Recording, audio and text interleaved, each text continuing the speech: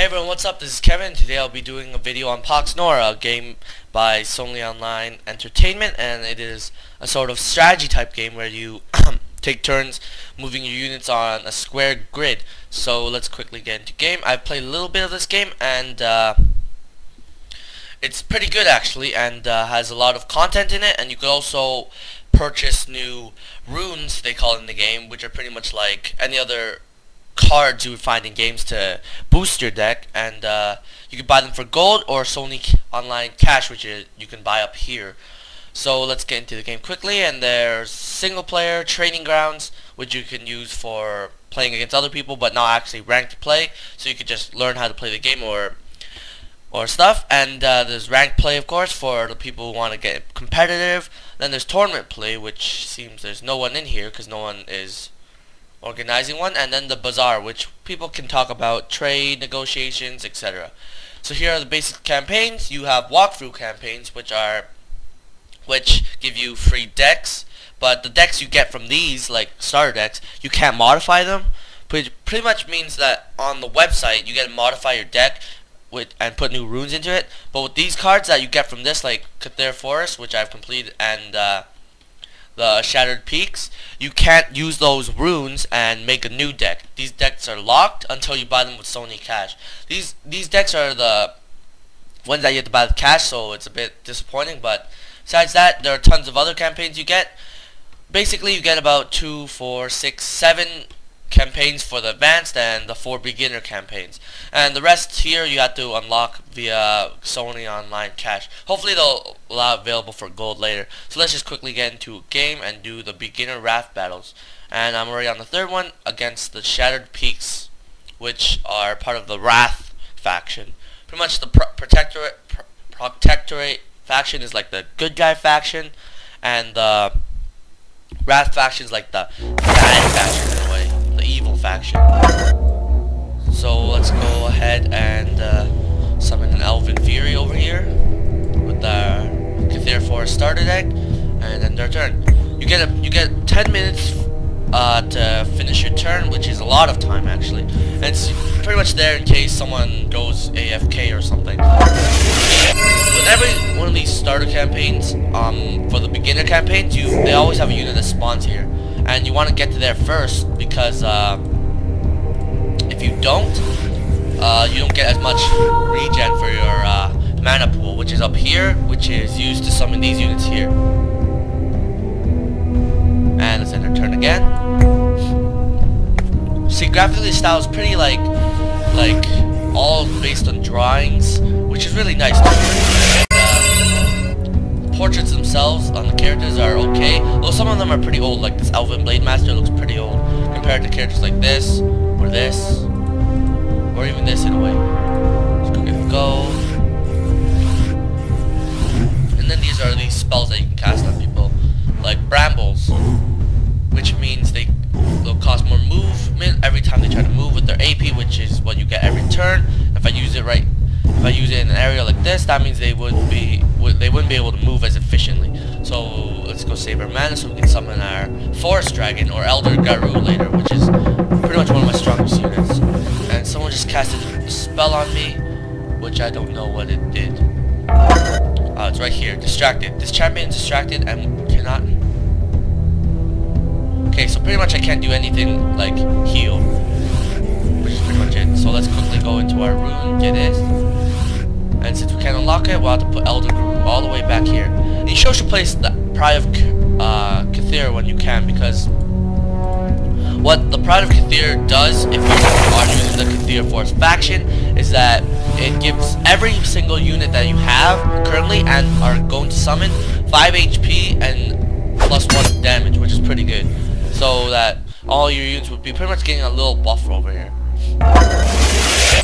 See, our front disappeared because there's a unit inside, which means you cannot actually have it. So you should usually always place it back here. Oops. You should always place it somewhere back. So see, it says +5 on the top, so all our units have increased attack and HP, so they'll be able to survive longer. So let's quickly go kill this mountain lion. No, we cannot kill it, so let's move our Elder Guru. Also on the orange slots are parts that you shouldn't be able to walk on with normal units like an Elven Fury or something. They'll fall and kill themselves. But flying units you can, unless they cast a spell that makes them grounded, which means they would fall to their death. See, the Elven Fury is a really tanky type unit, sort of. So let's go up and attack this guy. See, Elder Grus, which are two units big, are able to walk over it though. And this can make them stealth, but it's not really that useful because after they finish stealthing, you really can't see them, and they can't really move at all. So let's go summon a ranger over here, and this ability with the Elven Fury is that they're able to give their teammate champion 2 more damage, but they lose 2 damage instead. So it's pretty much like a give and take. So if you want to make a ranged unit stronger, it's much better if you're really far away from a unit, then you can just give it to a ranged unit and they can deal damage from afar. What's good about Elven Archers, since they're actually tiered as, I'm pretty sure, uncommon or rare, that they're actually counted as a higher tier unit than most. They get a really nice ability, which is Barrage, as if they hit someone, they get to shoot them again for free. I see it when you hit someone, you lose AP. And then every time you try to hit someone again, the AP increases. I see it was 3, and then it's 5, and now it's 8, which means it's pretty much impossible to really gain the AP. Let's move our Elder Gru up here, move our Avenging Angel over here, and attack this unit. And then move our Ranger, who gets an innate ability to give him automatically 5 move in the beginning. Can move all the way up here. Actually, our Elder Gru is a bit weird over here, so let's move him over here. And end our turn. Wonder why she can't move here. Oh, it's a little wall here that you can't actually see. So let's end our turn. And yeah. Oh, I didn't actually attack. Oh wait, no, it actually reset. I cast another spell, so I can't heal, and I will take -1 damage. So let's put our Elder Gru finally up here and attack this guy. And our Ranger will attack this guy, and our Elven Fury won't have enough range to be removed. So again, let's summon another Archer type unit, which is the Centaur. Or Centaur, however you say it. Range is pretty limited right now, so let's quickly move up. And we can actually hit this guy over here, so let's shoot him. And when people die in this game, they drop these little orbs, which pretty much fills up your mana pool a little bit. So you see I got 9 over there. It's not really a lot at all. And right now, this Avenging Angel is probably going to die with only 16 health left, and I can't cast any spells on her, so just leave it there. Actually, let's attack and then leave it there. And the good thing about Ranger's ability, they're also rare. They're also called a rare unit, which means they'll cost 2,400 gold when you want to buy them. Is that they have block and dodge. Dodge is pretty much means that you can you click on any ranged unit, and if they attack you, it'll automatically miss. For dodge, if you put on any other unit, like for this, since he's melee, if you put it on him, as soon as he attacks you, it'll automatically miss, and that he'll be paralyzed. No, actually, he will not be paralyzed. He'll just miss, so it'll be a waste of attack. You see, he just missed here, and then you get to hit him for free. See, millions for another Elven Archer, which is really nice because they have a good amount of damage and they have a really nice ability. So we can't do much. Let's just walk over here. Use our Centaur and walk over all the way here, and take our Elder Gru here, and we should move back with our Avenging Angel since she's going to die. But anyway, she will probably die anyway, so let's go and throw her there. The good thing about the Elder Gru unit is that he has Pummel, which means that he can hit people twice if he successfully attacks them. Since he did, he can attack again for another 15 damage, which is really high. Since you can't move, let's just move her back. And our Elven Fury is also going to die. So let's quickly take out this unit here. And he didn't. Oh, yes, he did die. So let's quickly take this and back off. And end their turn like this. So basically, I think this game is really good for those people that like strategy type games, and it has a lot of depth because there are a ton of different decks and units. But the only thing I think that's negative is that you can't buy stuff in store, and that you have to buy stuff like by going on the website instead of just opening the game, playing, and then buying stuff. And your gold doesn't actually immediately come onto your account. You have to actually log off your game and go in. But if you go on the website, it'll actually be there. So it's kind of weird because they don't update the game with the money until you log off and log back in. But the website actually does have it updated, so it's a bit weird here.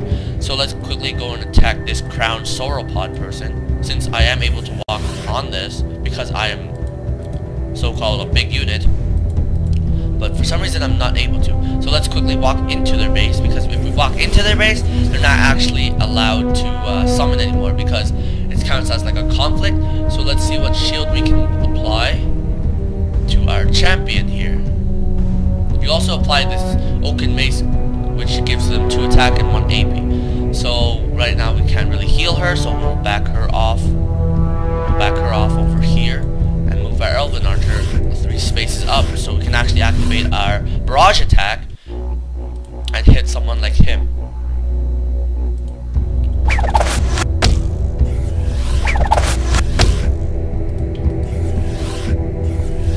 And there we kill the Cyclops Mauler. Go up and come through. And our turn. No, actually, since I can go, I can now summon my angel again. And your deck can hold, I'm pretty sure, 40 cards or somewhere near that, 40 or 30. And you're able to use a variety or just use one type, and then you get like this faction bonus or something. Savage Board used this charging type attack and did 13 damage. And now we'll summon another Elven Fury and move this unit up.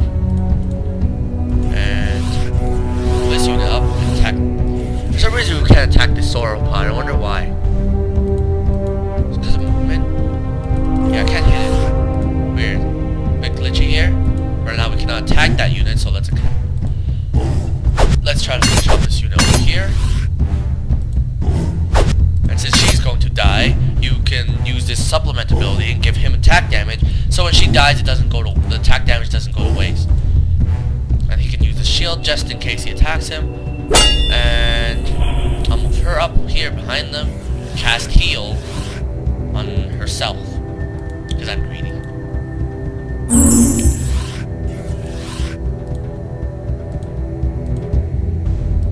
And attack this unit, and then finally end off our turn. The game does take around about 15 to 20 minutes, so it's pretty good too. Not that long, it's not too short, so you'll have usually good games. But right now I'm on normal difficulty. There's normal, hard, and then legendary. So I'm pretty sure it'll get harder than, and it'll surely be not just complete carnage on your side. So right now the ranger has 12 damage instead of the base 10 damage, so that's really good too. So that means he'll be able to do lots of damage and cast his ability. He'll be able to do good amount of damage, and he has good defense. And he also has more move speed. So right now let's go and move this unit over here and try to attack their shrine, which is what you're trying to actually destroy. And move this archer over here. And I think this sauropod's glitched because he's on a cliff of some sort. And she can attack, so let's use her special ability, which allows her to attack twice.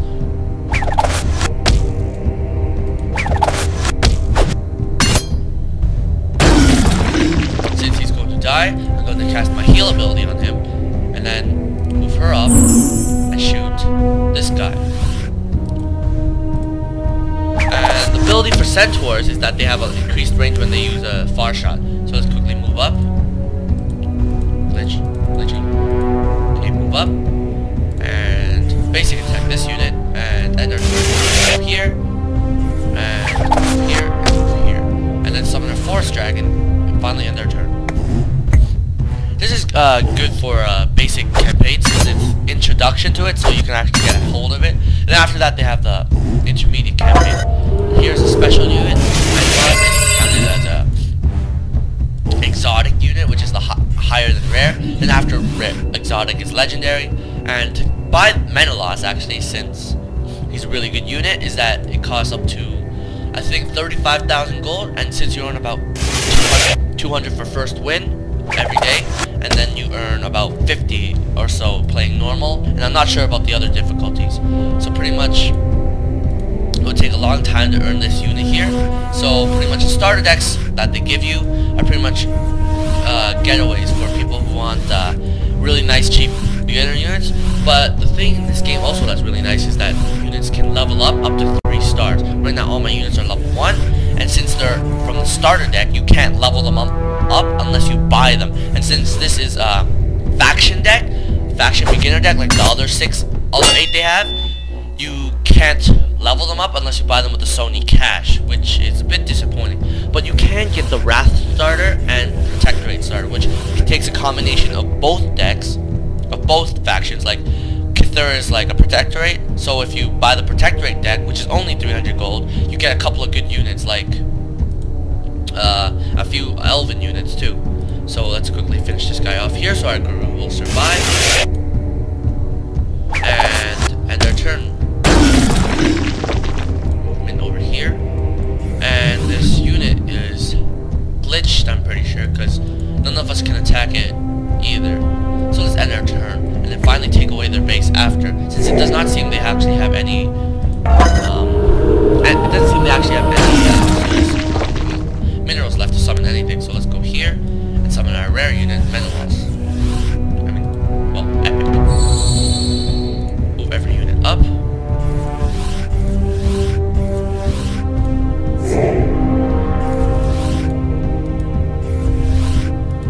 And finally, we can attack this Nexus. Well, Shrine. I call it Nexus, I don't know why.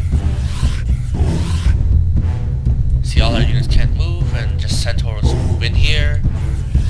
And we can't really move over that little mountain there, so it's a bit weird too. And let's end our turn and destroy the Nexus on the next. I think they just upgrade the Sauropod, but you really can't do anything. So this is already game over. So finally finish the shrine off. Actually, I don't think we. Yeah.